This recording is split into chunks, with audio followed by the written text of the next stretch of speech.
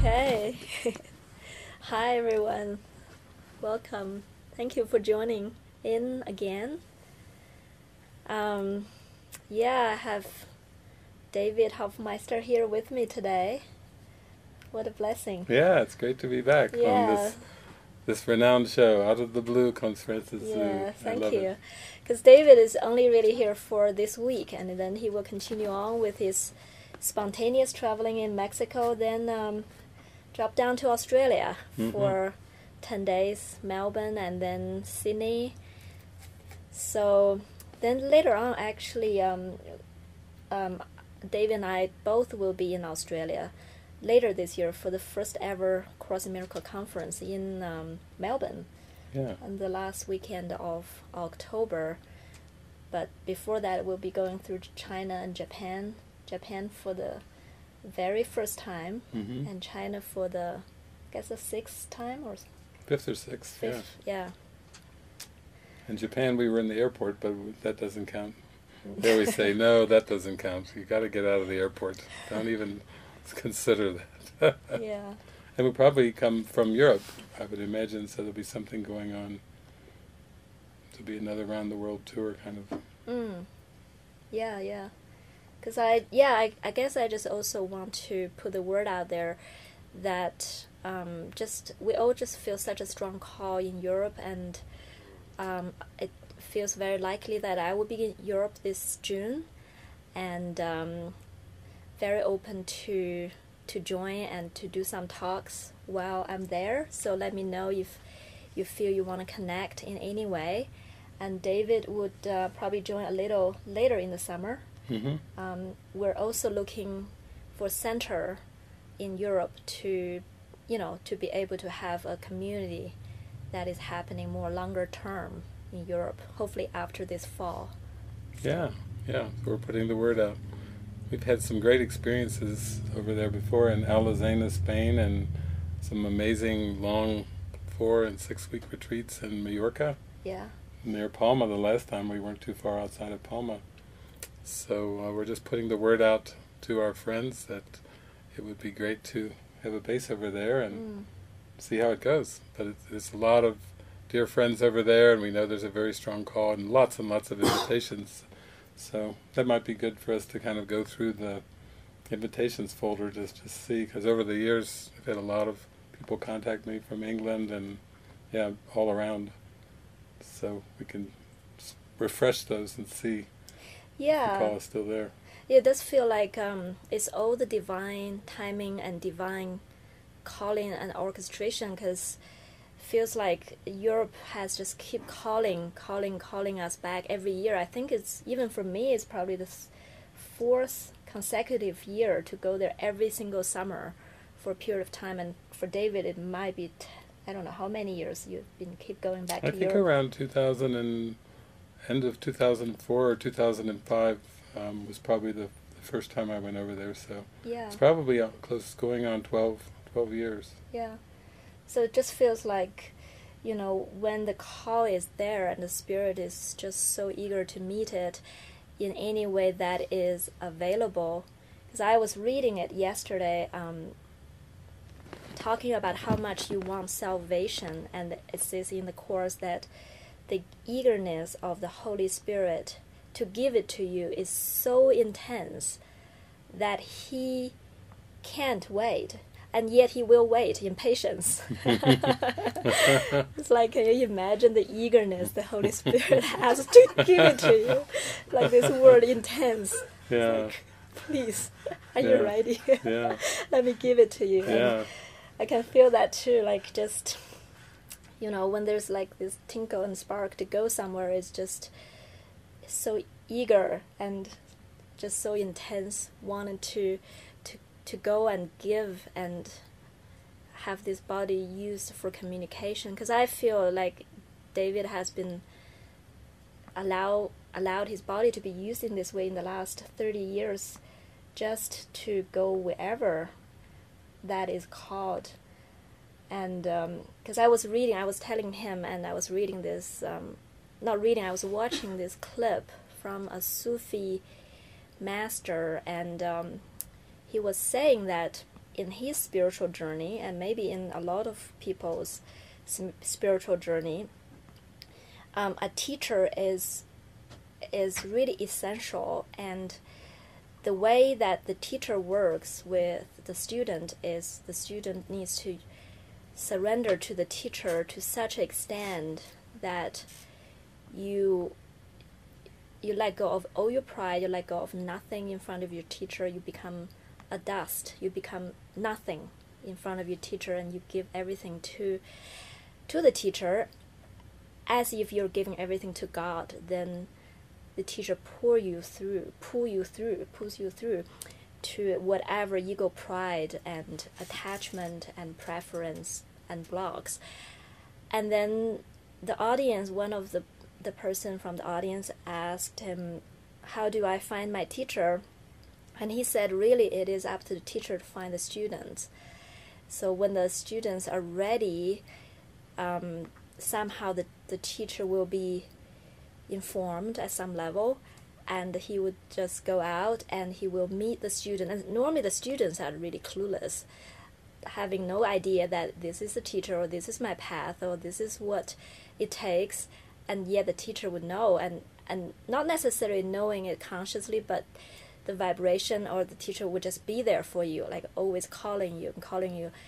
And I just feel like, what an honor. And because I feel, even for me to even be able to have this opportunity to be up close with you and really truly watch and live with a mystic, and watching someone traveling through time and space and talk in such a down-to-earth, a normal way, and yet the mind is not, you can feel the mind is not in time and space, not hooked into anything, not attached into anything, not believe in anything, and yet everything that's pours out is so practical, and is purely out of love, purely out of respect, and purely out of just eagerness to help. I just feel like I don't know how even to put in words my gratitude and the honor that I feel to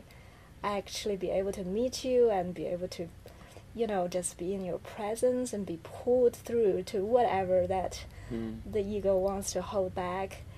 And I really feel actually everybody here in the community feels exactly the same way I do. So yeah, it's the eagerness is bubbling through all of us now. And I think it's, you start to realize that all I give is given to myself, and the teaching and learning are the same. And Jesus says there's no one who a teacher of God cannot teach, because there is no one a teacher of God cannot learn from. The teaching and learning is, we use those words, but it's like a mechanism of conversion or transformation of mind, coming back into the alignment with spirit. And then whatever a brother gains, whatever a sister gains, is a gain for yourself. So it's like people talk about win-win-win. It's just gain, gain, gain. Everybody's being lifted together, and no one is lifted apart, and there is no lifting if it's not everyone lifted. So the miracle is a sign of perfect equality, which is just a reflection of perfect oneness. And so there has been that eagerness. I think at first, it was a little strange to be going out on the road and meeting new people, and that was maybe the students were showing up when I began traveling, and I didn't know there was a lot more. There was just droves and droves of encounters I would have, but it still feels that same glee, to hit the road and go out and shine and share and have invitations, and yeah, it just seems like it just goes on. And it is a state of mind, so it's not like there's not a sense of needing to travel, or at first, when it first began, I did feel like impelled to travel, but there's never been like a sense of need with it.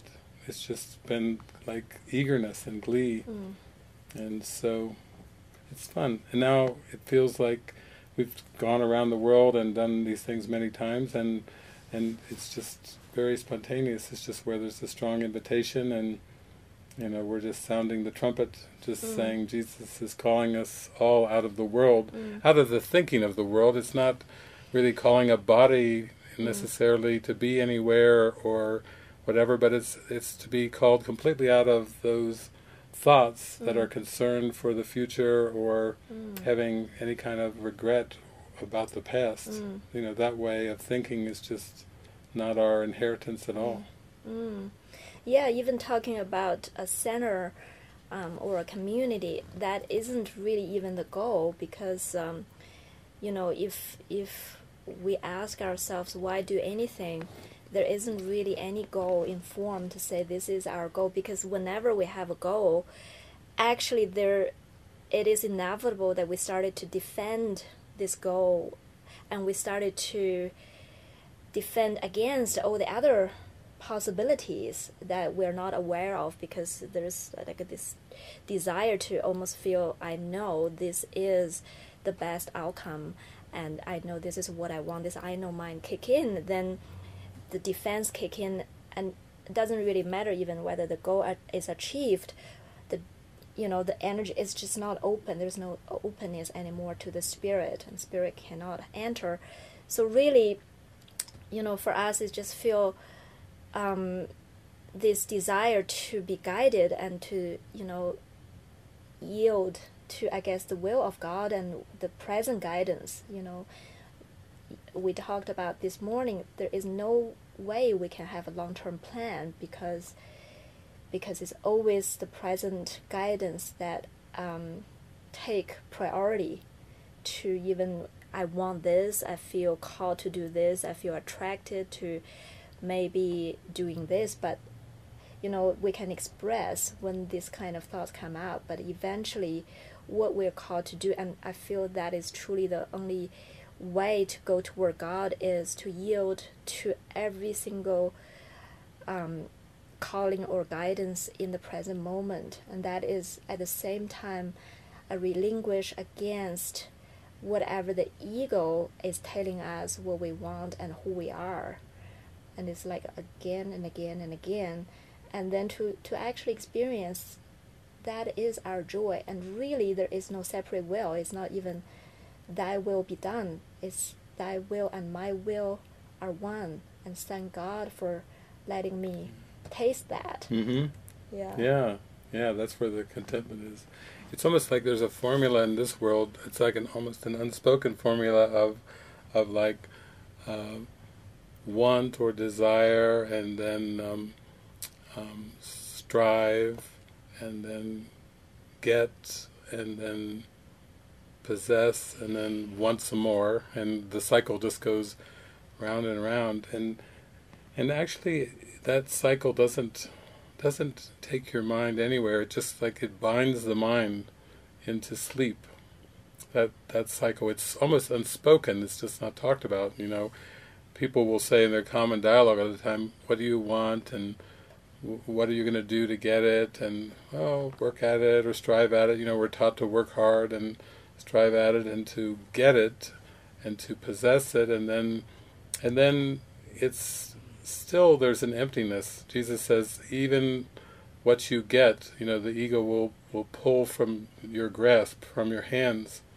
And basically he's talking in the attainment of the real world that there is an alternative, that the Holy Spirit will provide everything that you need for as long as you need it, but the Holy Spirit would not have you linger in time. So it's almost the reverse of all of that cycle, is more that you come to this place of stillness and contentment, and you leave the wanting, any wanting. It's okay to have wants still come up and everything, but you leave that to the Holy Spirit. And in that sense, you say, Holy Spirit, you provide the symbols, the images, the means, whatever needs to come into awareness, because from you they will come safely. They won't come with any agendas, with any attachments, or any kind of grab or need or clutching. They'll come very lightly. And under the Holy Spirit's teaching, you will travel light and journey lightly. That sounds good. Ultimately, he does tell us that the Son of God is no traveler in time and space, so even traveling is just a metaphor. But within that metaphor, travel lightly and journey lightly is travel lightly within, inside, deeper within, towards the light. And that's very, very comforting. It's very, very comforting. So I feel just very honored, and I feel like even these last couple of days has been witnesses of such a buzz and swirl as lots of inspirations keep flooding in, as far as just opportunities to extend, I guess is the best way to put it. And I have some friends down in Sayulita, Mexico, just offered the use of their house. I think Kirsten and Ricky are going to go over there maybe next weekend and do a gathering, and things just keep coming in. That's basically how it's gone all along. You know, a spontaneous invitation, come here, come there. It's been mostly in living rooms and basements and backyards, and you know, very simple symbols of backdrops of joining to come together and rejoice together, with no concern of numbers, how many people, or you know, the things that the world sees as so important. You know, those things are just a backdrop, and you know, I remember we were in Mallorca. I see Bridget there, and Bridget was drawn out to the garden, so she went out and just was in a mystical experience out there among the trees and among the flowers and plants. And meanwhile, for others, they were inside, and there was lots of healing going on, lots of mirroring that was going on, and that continues as well. But we're all drawn deeper toward the love and toward the light, and for that we can be grateful. Yeah, I feel like, you know, we truly can live in a state of just witnessing the miracles every day, because that is truly, I feel like, what we witness every day here. Even talking about Europe, I had this thought yesterday, and then just in the matter of one day, 24 hours, there's just already a lot happening, and even a potential place for the center is already presented. So it's like, wow, we haven't even looked yet. So it's like that kind of speed. Yeah. And the beauty is that, when we really truly relinquish the result or the investment in any outcome, then it's really, there is no effort, because we're not making anything happen. We're not preventing anything from happening, and becomes just like a channel to truly yield and allow any outcome to be presented in front of us. And our, every moment is just dedicated to forgiveness. Watching whatever that is coming up, not holding back, really share our ideas and share our thoughts, and trust that it is worthy, to be shared. It is worthy our ideas need to be shared, and it is worthy to, to be presented. Then we let the chips fall wherever they may. Yeah, it's lovely.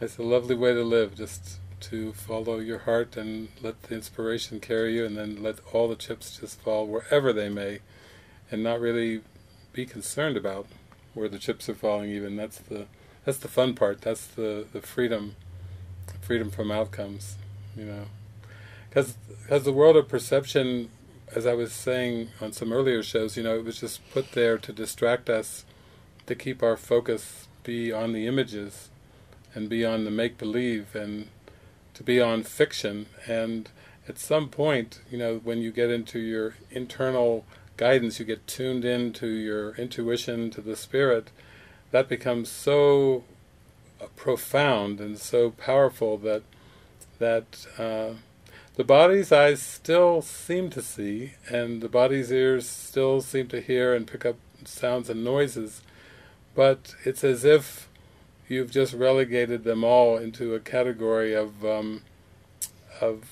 not giving importance, because your messages you're going to receive from within, from inner listening. You're not going to be interpreting. You're not going to be trying to find meaning and get meaning from the world of images. You're just going to be inner-directed, and it's possible to be 100% intuitive or 100% inner-directed, and then life's a joy. As they say, life's a joy, and then you ascend from the place of inner direction.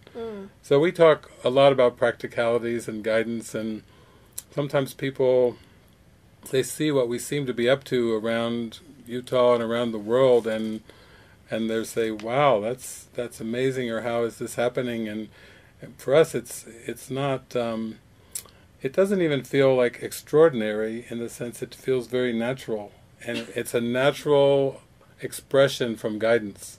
And of course, if you were listening to God, or listening to the voice for God, you would expect things to flow. Why would they not? If the Bible says, if God is with us, who can be against us? And that saying still holds true. If the Spirit is with us, which it truly is, no doubt about that, then there is no opposition, then there is no enemy, then there is nothing to fight against. And there's a sense of ease that comes from that. Yeah, it is definitely like, it's actually pretty organic. It's not through planning, it's not through past references. It's present guidance that really bring us wherever we are. I guess even this construct of community, however it looks right now, is just through this present guidance step by step, and nobody really knows, because nobody had lived in community before, and none of us, so we had no clue where it's going, and how to have a community that is so-called successful, because that is not even the goal, but it's really about, just following what is going on. And yet, the life is so joyful, because it becomes just allowing the miracles to come in, and we just rejoice in that. And the community can be expanding, because now we're expanding to, the online community, and every part of the world is our community. We can join without any obstacles of travels, of time zones. That is truly what this is about. Yeah, because I feel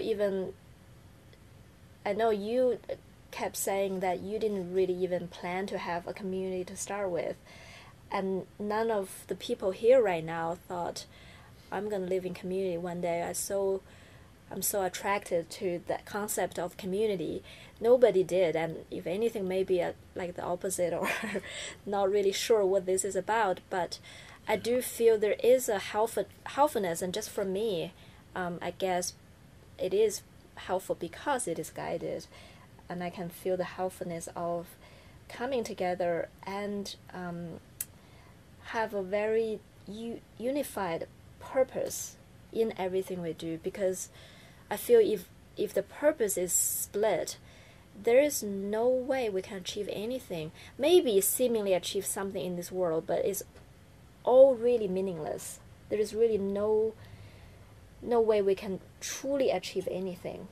And yet, as soon as the goal is unified, and when you talk about win-win, it's funny, because I was just thinking about it before the show. I thought, really, the only win-win situation is when there is a unified goal. And the only unified goal we can have is forgiveness. Because any other goal we have around the body, if I gain, you lose, it's always, dualistic. It's not unified.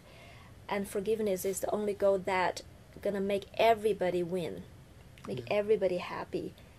And then when people come together, when minds come together for this goal, it's extremely powerful, and it's extremely fast, seemingly. Very powerful. Yeah, I think that's what it's been, because we have a shared goal.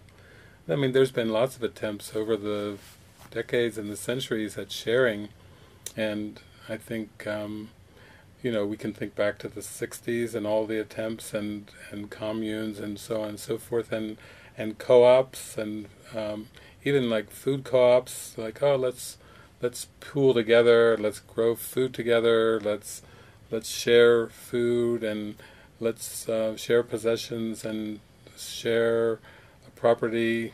I have some friends in in England that were trying for the longest time to get a property started. They had some children, they were all devoted, and they got into all kinds of things, and maybe like a legal lawsuit and all kinds of things, but I got a message maybe within the last couple of months of things have come around, and I think they're over on the eastern coast of England.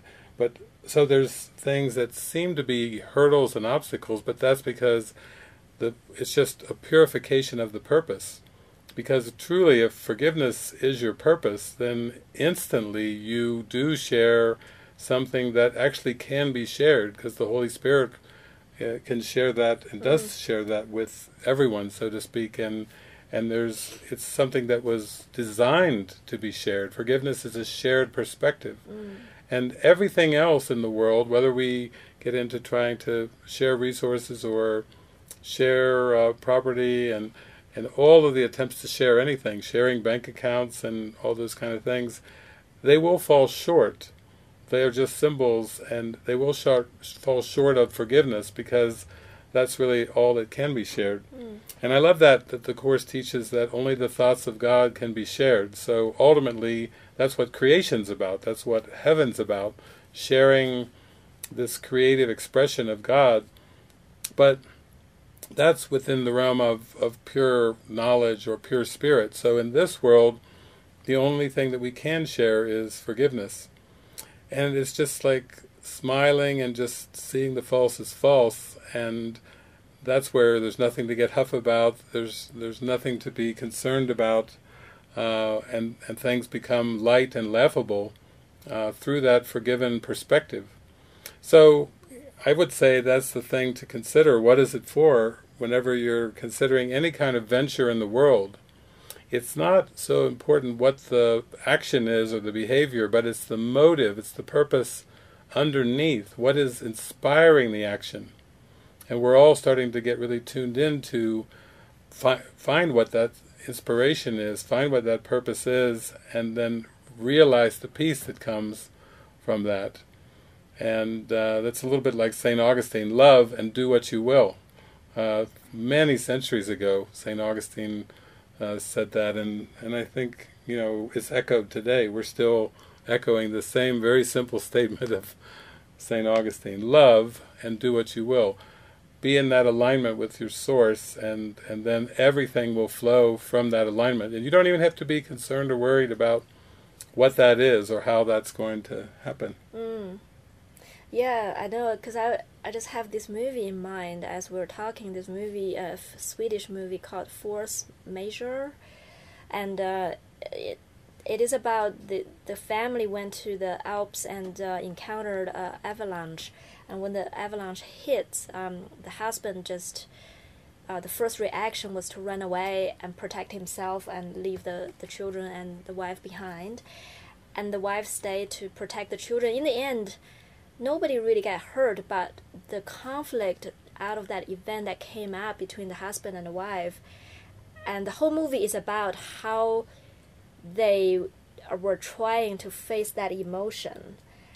And they really, because when we were watching it, we were just actually in awe about, like, wow, when there is no purpose of healing, there is no real foundation to do anything, because even when they were trying to communicate, the purpose was either to protect a self-image, to deny this is what happened, or to prove the other person wrong, to prove I'm a victim. So they keep trying, the husband and wife keep trying to solve this deep emotional turmoil that happened through this event, and there was absolutely no way that they could achieve peace in this event.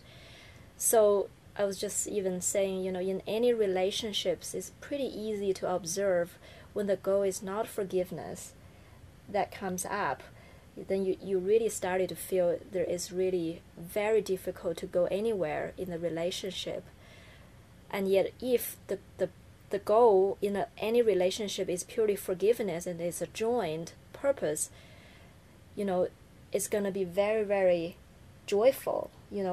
because you're not in defense, you're not in avoidance or in fear of anything that can come up, because your goal is to expose it together and look at a way to have the Spirit enter and forgive together. Mm-hmm.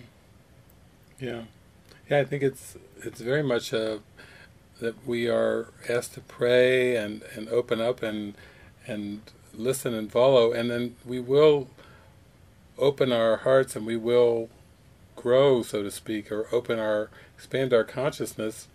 And even when there seems to be mistakes, it's not like they're lasting mistakes. It's not like those mistakes have an eternal consequence. Those are just turn into opportunities and little barometers, like, that doesn't feel good. And then we go back inside to what was my purpose, or what was my motive. And recently Nikita and I were talking and having lunch with Judy Scutch, and she said at one point in kind of a past life reading, she said she came very close, and it was almost like very close to, felt like enlightenment or waking up from the dream, and then she made a wrong turn and seemed to have all this guilt and consequences. It's kind of funny to think of it as one wrong turn and you're off onto a delay maneuver of guilt. So that's why her feeling inside was for completion. Just that word came out of her, completion. And I really feel like that's the desire and the devotion. When we come together, we are here for completion. We are here to reach and experience that state of perfect innocence. That innocence that transcends mistakes, that transcends even the possibility of mistakes.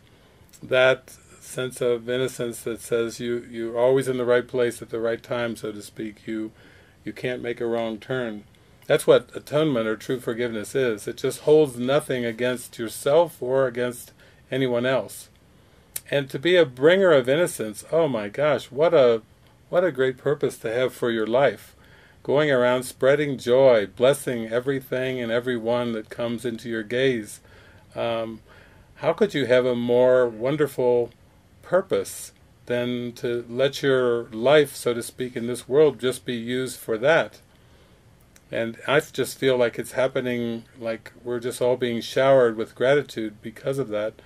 And I do see that this world is just a call to witnesses. So as I've kind of opened up and I've met so many wonderful, wonderful people and experienced so much joy, I really feel that it's just inside I was open to happiness, and I'm calling forth the witnesses of happiness. And for those whose purpose is to share and communicate, you will attract communication to you.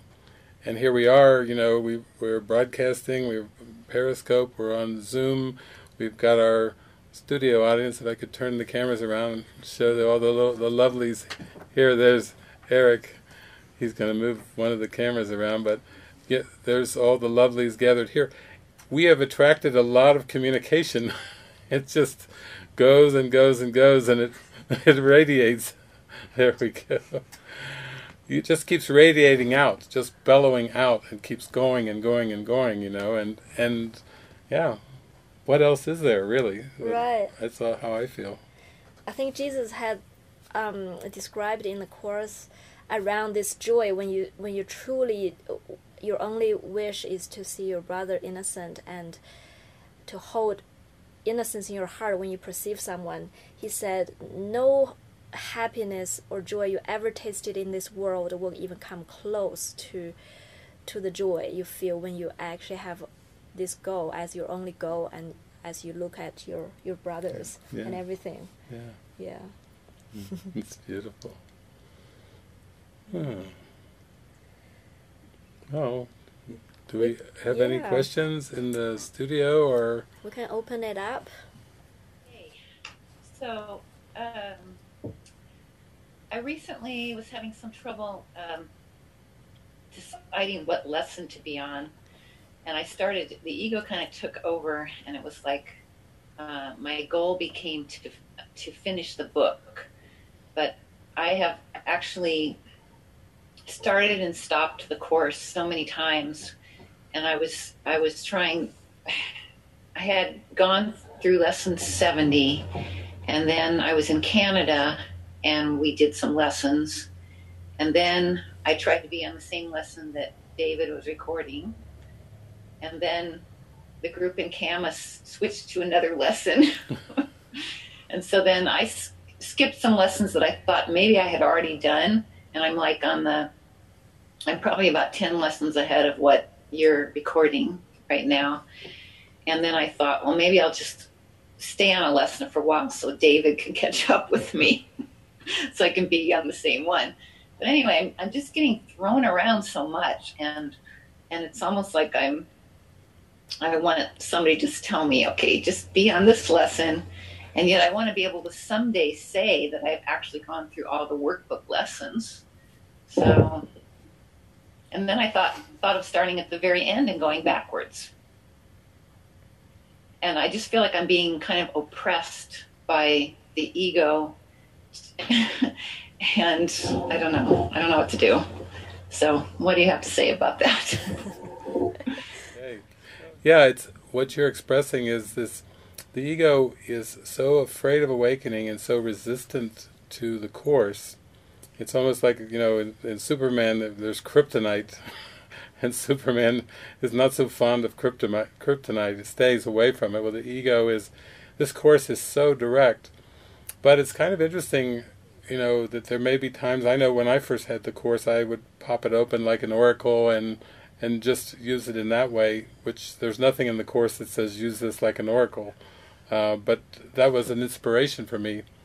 But with the workbook lessons, it's interesting that he just gives an introduction, and he says you may not believe the lessons, you may actively resist the lessons, it will not matter, just do them. And then he just gives 2 instructions. So when you think about all the instructions we've had in the world in education and all the things we've went through to learn so many things, it's kind of interesting that he has 2 instructions, and it's just don't do more than 1 lesson a day, and then as best as you can, try not to make any exceptions to the lesson.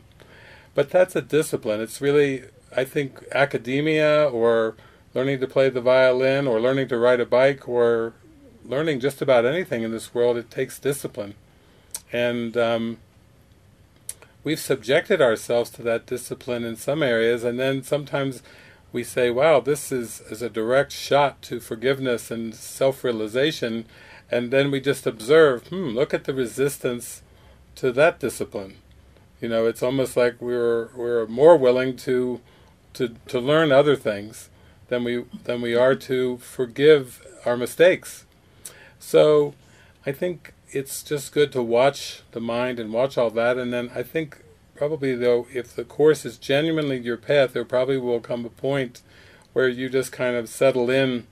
And even for me, this year, within the past year, when I started recording a section of the text and then a lesson, I did get some comments like, what are you doing? By golly, 25 years you've been traveling and sharing this stuff, and what are you doing reading from the Course again? But to me, it's all involuntary. So it felt very natural. But it did feel like there was definitely some kind of a commitment underneath it, like to continue. Even when I was in locations, on my travels, my spontaneous travels, where I didn't have any internet access, I didn't have any cell phone access, I didn't feel an urgency to try to find a way to do it. It was just like, well, when I do have access again, I'll continue right on. And that was just to be patient and say, I'll just wait until I have the access, and I'll continue on with the next one and just keep going.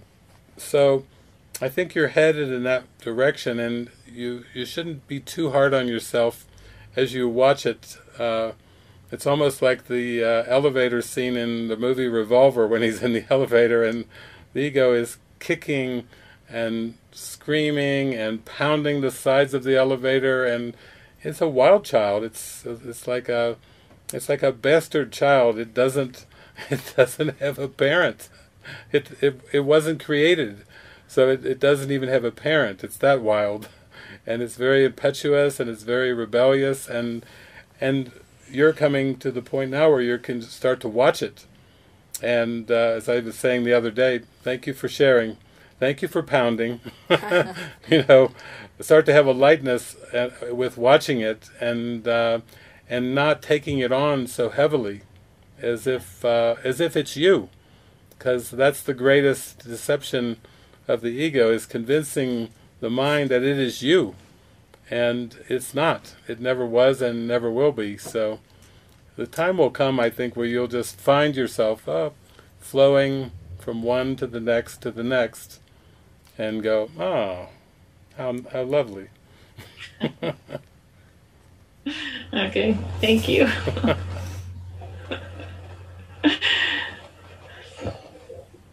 Yeah. Thank you.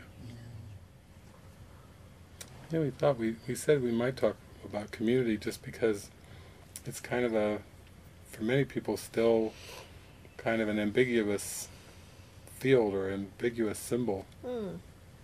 Yeah, I guess I started to read a lot of, or maybe just come to my awareness that seems like a community of different focus started to spring up everywhere these days in different parts of the world. People actually found out that living together is just really, in different ways, very, very helpful. And I know there is this even a community in San Francisco where there's a huge house with 40 rooms, and people, entrepreneurs, millionaires, IT artists, they all choose to live together to share the resource, and not just the resource as in the same kitchen and the same meal, same grocery shopping or something, but also each other's skills. Because when they come together, there is just a lot of collaboration that spring out from, you're living in your own home and trying to get something done. You're completely on your own. So it's by their choice to live like that, to tap into this wave of collaboration and communication as well. Really encourage communication.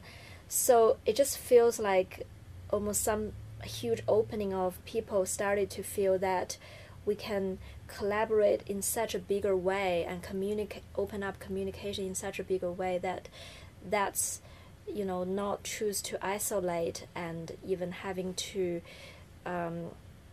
just segregate, living in a way of segregation.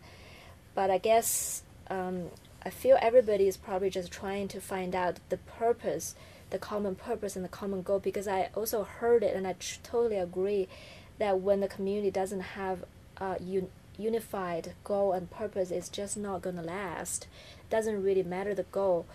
And for us, I feel probably we choose the goal first, forgiveness. Each one of us, as we were studying A Course in Miracles, we choose to really follow and really take it deep in our minds and choose forgiveness.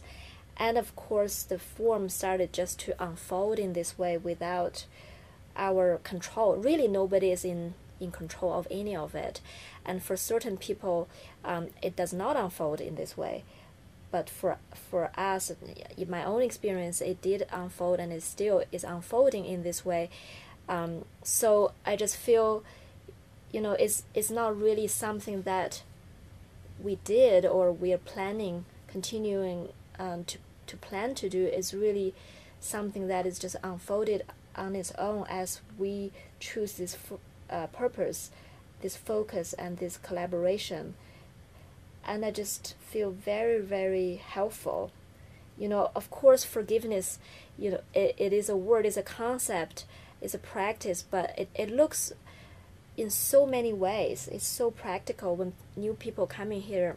I know this morning in our center, Lisa brought up this handbook, because as the community started to grow, something come together as a kind of compilation of some principles or teachings and practical guidelines of no people pleasing, no private thoughts, what they are and how to practice them.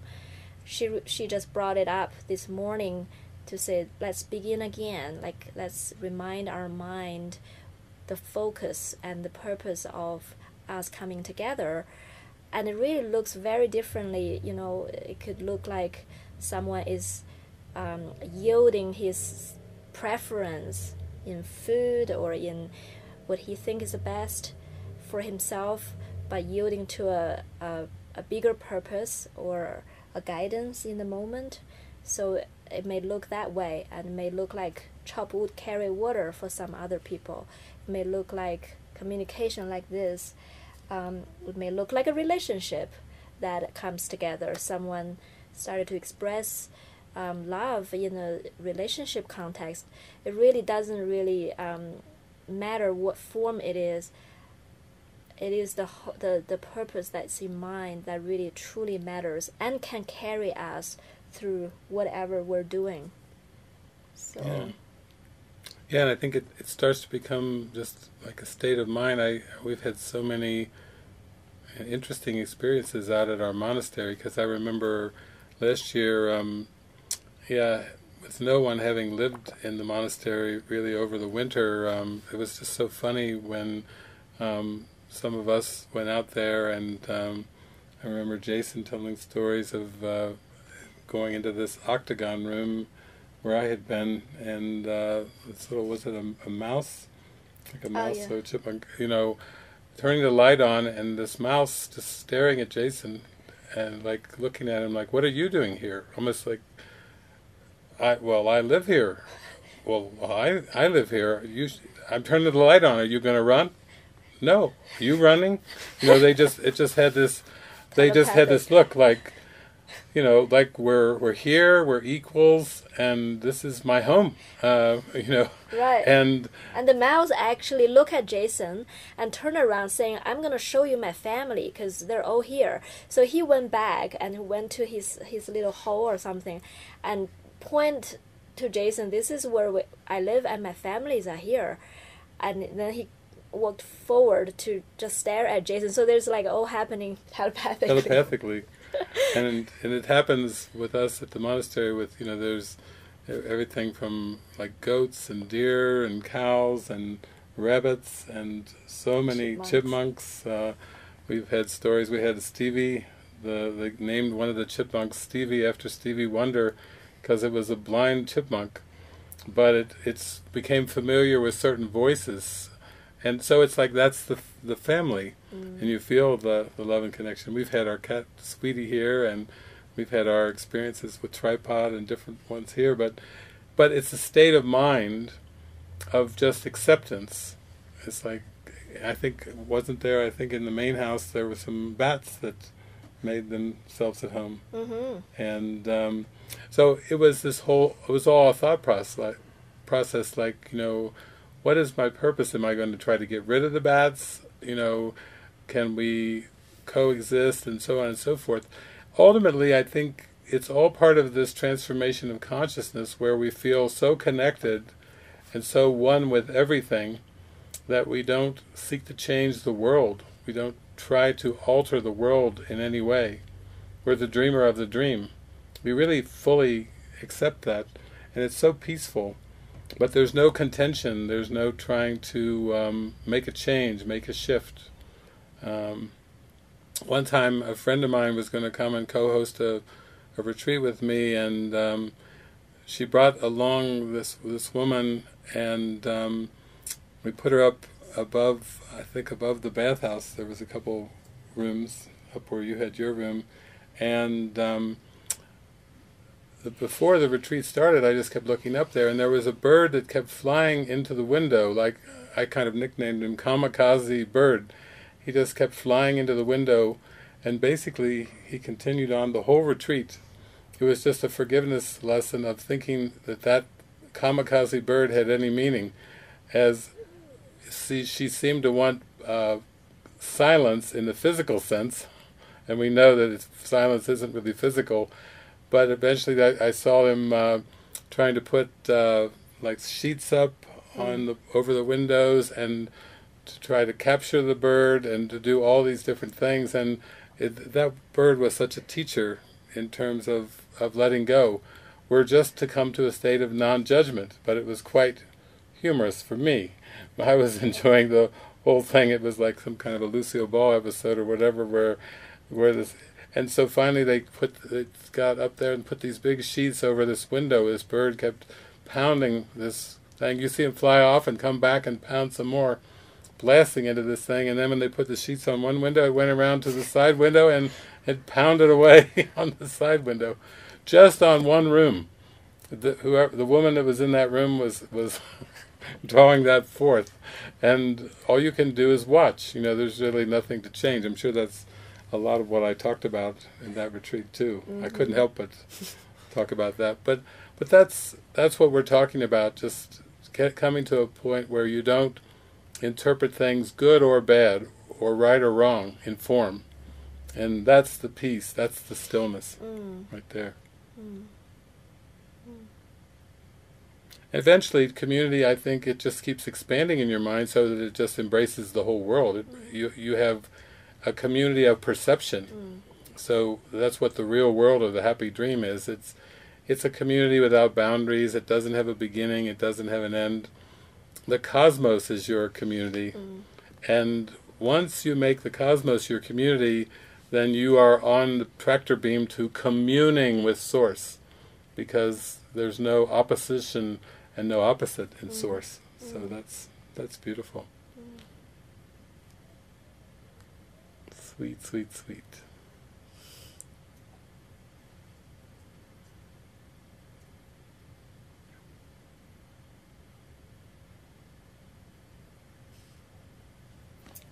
Bridget.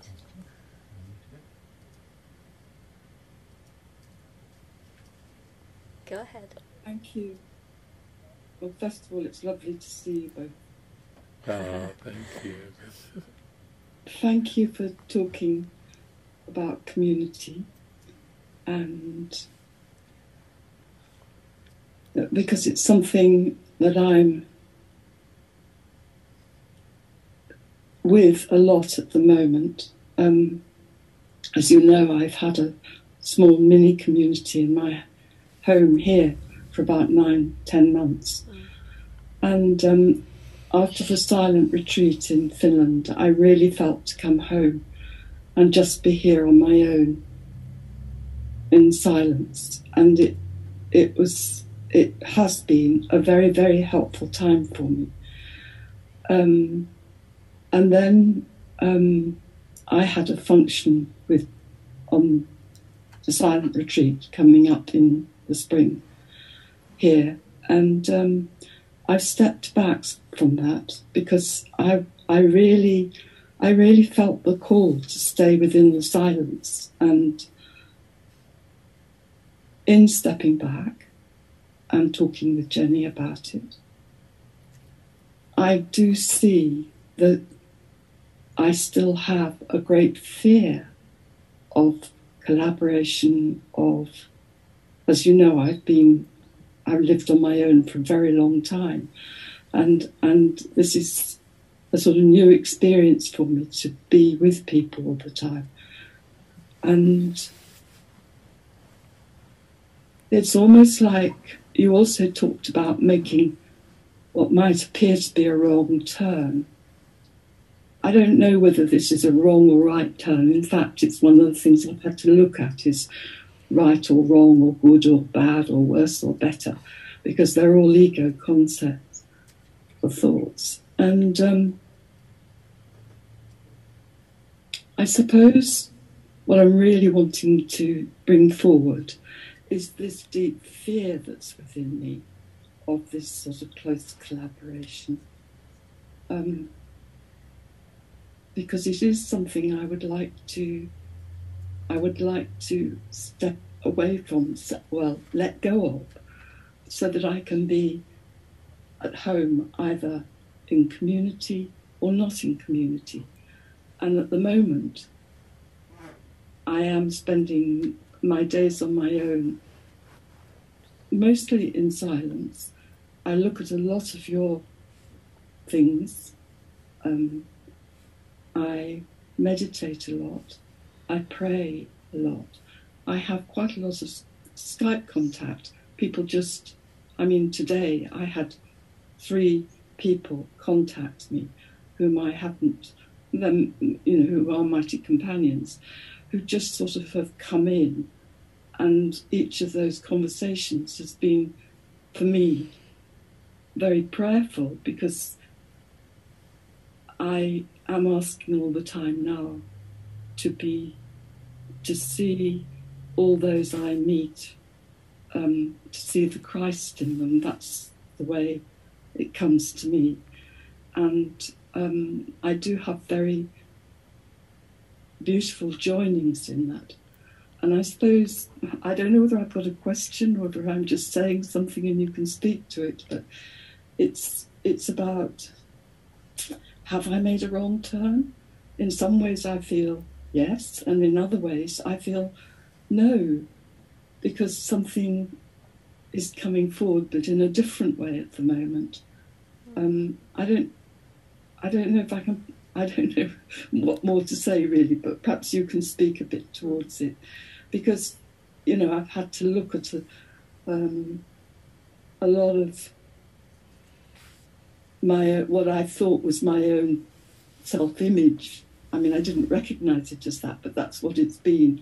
My image of getting things right and things looking right and things like that, and, you know, really look at that as well. Yeah, I can talk about that. What's coming to me is that God and Spirit, love is just so absolutely generous. This kind of feeling that I get, it's so full and so generous that ultimately its message it keeps conveying is you can't mess it up. You know, you don't have to have a fear that somehow you can mess it up. Even when Judy was talking about a wrong turn and seeming guilt and consequences, you know, she had a smile on her face because she said, I'm here for completion. And she's like right in the tractor beam of that. And that's that feeling like, oh, I can't really mess it up. I can't really decide apart from love. And so when I think of you, and I think of all of the beloveds in Europe, and all over the past couple of days, Europe's been coming to mind so much, and lots of things, ideas seem to be coming through very strong. But I think of our last time that I was with you, I think it was on Mallorca, when we were in Amara's 3 houses outside of Palma, and how that even happened. Being there in Ireland, doing a retreat in Ireland, and here comes Amara up from Mallorca saying she just heard about me on the internet. She shows up, and she just blends right in there in Ireland with all of us, having not really known of me much before, just kind of, this is David, and then go, and then meeting me. And then during that wonderful retreat, saying, can I have a one-on-one, doing a one-on-one with her, she just said, I haven't met the love of my life. I'm just so much want to meet my soulmate, and doing a one-on-one in that, and saying, can you help me with that? And then at some point, oh, and by the way, I offered my house to the Holy Spirit 5 years ago, and they haven't done anything with it.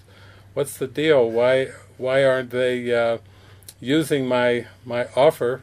And then even answering your own question, oh, maybe I think I'm to offer it to have some kind of a retreat or something down there. And by the end, we were just rejoicing in that. And here we come down there, and there's 3 houses on this, so many hectares, and we had that amazing, I guess 6 weeks for you, that was, or however many weeks for people were having. And then that little mini community you've had, that kind of just sprung out of that very naturally. I just feel the generosity of how the Spirit leads us and opens our heart up. And so I think that's the spirit in which we come together, in the sense that we're opening, and it's a very devotional path, and there is no formula for it, so we can't, draw out some kind of formula and say just plug yourself in and follow the formula. It has to be very intuitive. And what's been coming in over these last days is just that there's something coming this summer, and it felt like some touring. Frances was feeling kind of starting off in England and then doing some touring, and Kirsten said she felt it every time I talk about it, and I felt a call, but it would be some touring and then maybe some kind of coming together like we did in Palma at Amara's house, and then something continuing on after that. But it's really gentle and generous when you think that the script is written that everyone who plays a part, and that everyone is always playing their part perfectly. We just have to see the Christ in one brother or one sister, and it will transfer to everyone and everything. It's not a collective kind of a multiple thing where you keep building and building and building towards a Christ realization. It's just seeing one brother, one sister without judgment. And I also like the part in A Course in Miracles where it says, a teacher of God can heal the world without a sound. That's, I'm sure that appeals to you, and as you allow yourself to go into the silence, without a sound, without an action, without needing to meet anybody, needing to even speak to anybody, the presence of love can heal the world through the stillness. And so I think it comes down to more, when you look at any decision you seem to have in your life, it's just, you come very honestly to what is this for? Is this have a feeling of reverence with it? Does it have a feeling of deep purpose and deep meaning? Are my contacts, even Skype calls or meetings, is it very meaningful and purposeful? And as that is the prayer of your heart, then amazingly, everything and everyone in the whole cosmos just will mold and shape to reflect that, to meet the mind in that. And that is just amazing. That's like that Lisa Amour song, myself is ruler of the universe. The capital self, my Christ self, is ruler of the universe. I am not at the mercy of the world. The world is there to reflect my heart and my joy. So I think that's the way to look at it. It's a discernment. You're going through a daily discernment, and to trust that the Spirit will carry you through. That's the one thing you can focus on. You don't need to focus on anything else. Thank you. Thank you very much. It's precious. Precious. We're all staying tuned. We're tuned in. Yeah.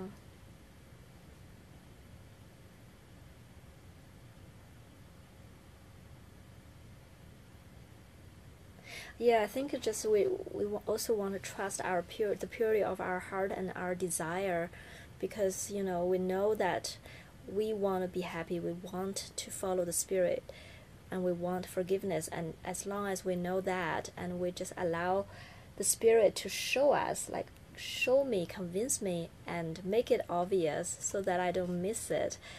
But sometimes I just feel like I always also have to come back to say, my desire is very, very pure, is really, truly, and I'm not really in the position to judge the form. There is no judgment of the form. It's always like, how do I feel? How do I feel? And Spirit, please show me the way. Show me the way in form, but it is not my concern. Hold the desire in heart, yeah.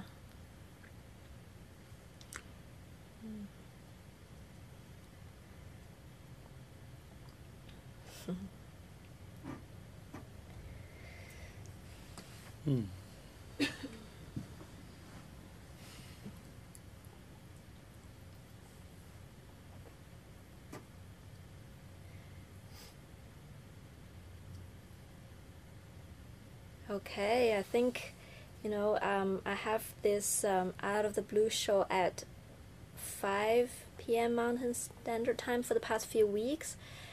And from next week, I'm going to change it to 10 a.m. Mountain Standard Time, which means that will be earlier in the night for Europe, and will be the morning time for North America. So Fridays, yes, still same day, but earlier time, 10 a.m. Mountain Standard Time. So I hope to continue to join with you and go deeper with anything that comes up in the mind in the moment. Oh, it's been so great being with all of you. So beautiful.